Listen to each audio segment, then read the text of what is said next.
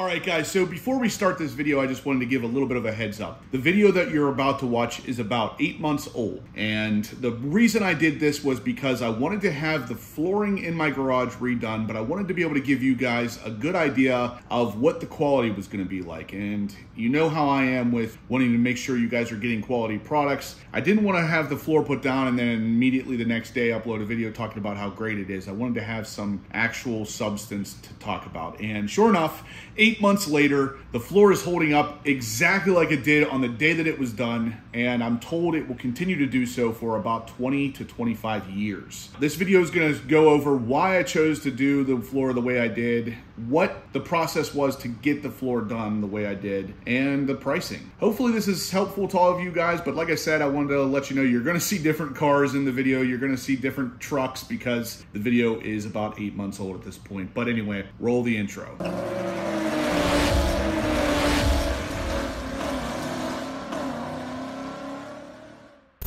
All right, guys, so here we are. We are in the garage. It is all emptied out, and I can't believe how freaking echoey it is in here. But basically, guys, this is it. The garage is 100% ready for some awesome garage flooring to come in here. It's been a really, really freaking long time in the making. I know a lot of you guys have seen my floor and commented on it, and I don't blame you. I really don't, because it does look bad. And with cars like my ZR1 sitting in here, it's not really fitting, but it is coming to an end. The floor is about to get done, and it's going to be super freaking custom. I know what you guys are thinking. Well, wait a second, Justin, how can a garage floor be custom? Just wait. It is going to look absolutely freaking gorgeous. I can't freaking wait. The next day, they have showed up. The guy's doing the floor in my garage. So this is Steve. He's kind of the boss of the company. What they're doing now is just kind of setting up, getting ready to start this flooring procedure. You guys aren't going to know exactly what's happening until he starts into everything, but it's already looking good, guys. Check all this equipment out. They're serious about their jobs here. I've talked to them a little bit about it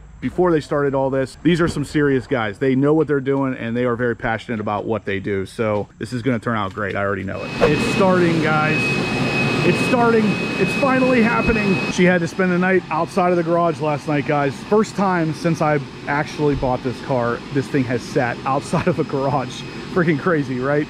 But anyway, this was outside, so was my wife's car, getting prepared for the guys to come to finish up the garage floor. If you haven't figured it out by now, this is epoxy. I'm doing epoxy on the floor, but there's a certain secret. So you're gonna wanna stay tuned to the end for the coolest part of this entire epoxy installation. It's something you're gonna love, I promise. This thing is going to look absolutely amazing when it's all said and done. Now, guys, you can tell by their tools. They are set up. I mean, these guys know what they're doing. They are passionate about their work, and it's fantastic to have somebody doing something like this that is gonna be as obsessed about it as I am with this kind of stuff. So I'm gonna give you all their information here. If you can't see their logos and everything right here on their actual work van, I'll put it on the screen as well. But Epoxy Depot is who you're going to want to contact, and their website is right here. So they have the majority of the floor already grinded up, so it's already looking better. I mean, my floor was nasty enough looking that the powdery white look here actually looks better. So they're going to go ahead and do the edges now around all underneath the cabinets and everything, and then they're going to start laying some epoxy. So yeah, this is going to get interesting real soon. Right now they are repairing these cracks here, guys, and it's really interesting watching this because I have not really looked into this a whole lot to see what the process is.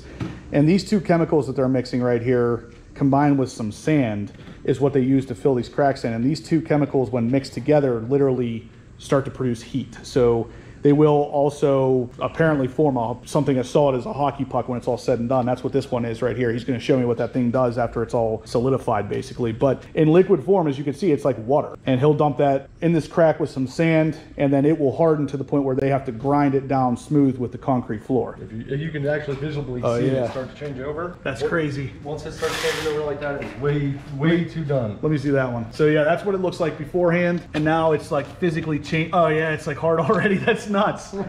That's crazy. So this is like chemistry class in here too. It's not just laying floors. We got chemistry and everything.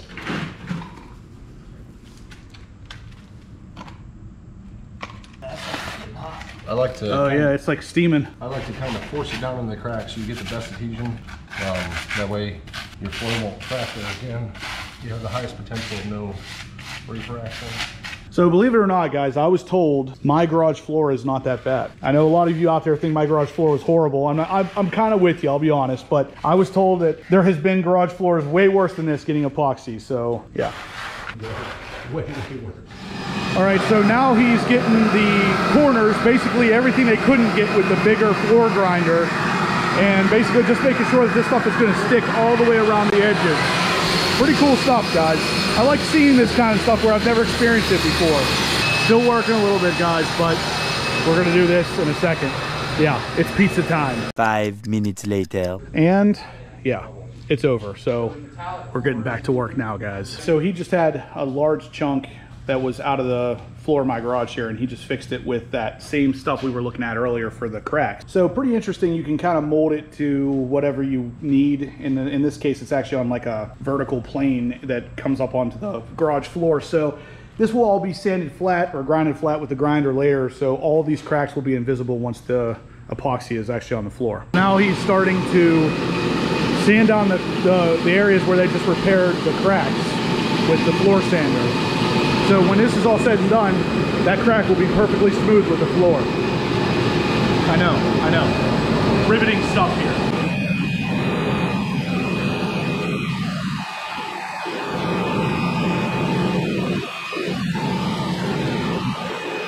Pretty much invisible now. Crazy. It's coming along, guys. So they're doing one final sweep, and then we are laying some epoxy on this floor. So it's coming along. This floor is finally getting done. I know I keep saying that, but you guys don't know how long in the making this has been. So even before I had this particular house, I wanted an epoxy garage floor so bad, and now it's finally happening. So they're about to lay the epoxy now, and this is gonna be the color of the flake. So there's a lot of gray, some black, and like lighter gray, bunch of shades of gray. That's what's in there. We'll call it 50 shades of gray. Oh my God. And down goes the epoxy, guys. It is getting done. Look at this. Look at this system that they have here. Everybody's doing something.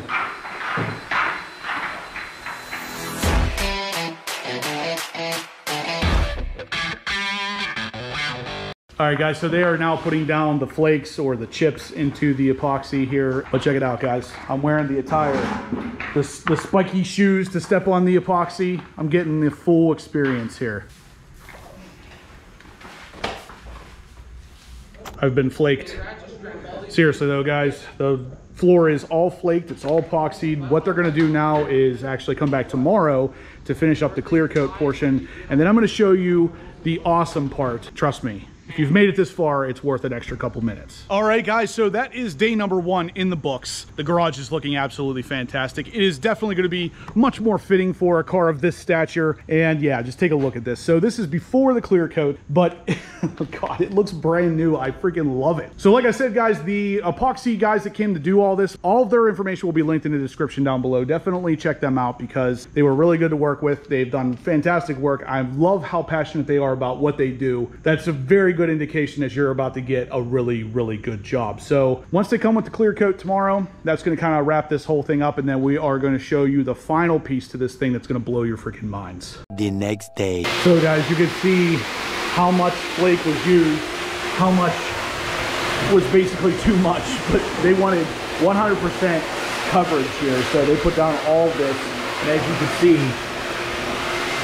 there is a lot left. So they're blowing that all into one corner so they can kind of basically pick up what was left over so this stuff doesn't get stuck in the actual clear coat and, you know, pull up later. So obviously, just like pretty much everything in life, it's all about the prep. So last minute add-on, he is going to also coat the pole here in the garage because it's kind of nasty looking. So it will match the floor and it will look better, I guess. They are putting down the clear coat now, or what's this called? Polyaspartic, right? Yep. So it's basically a clear coat on top of the actual epoxy. You can see the difference here. One looks very wet, one looks obviously very dry. So this is offering the protection of the floor of the epoxy and keeping everything looking nice and pretty. Check out this difference. The clear coat, no clear coat. It looks like a showroom floor, guys. What is this technique? This is the chip brush on a stick. I love you're being very gentle with it. I like it.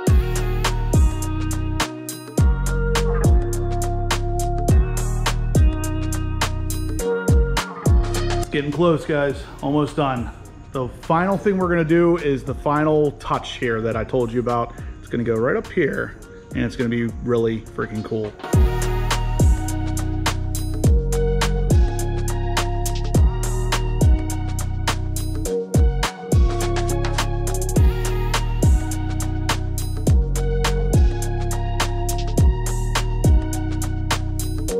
So here it is, guys. This is the big reveal. This was what I was keeping from you for the entire video. The channel logo is actually put in underneath the clear coat of the epoxy here. So that is something I will be able to walk on, stand on, drive on, whatever it is I want to do within the next couple hours after it is fully dry. So that is something that will be here even for the next homeowner. So imagine how much he is going to appreciate that. But at the end of the day, I'm not that worried about the next guy. I am worried about my garage looking the way I want it to.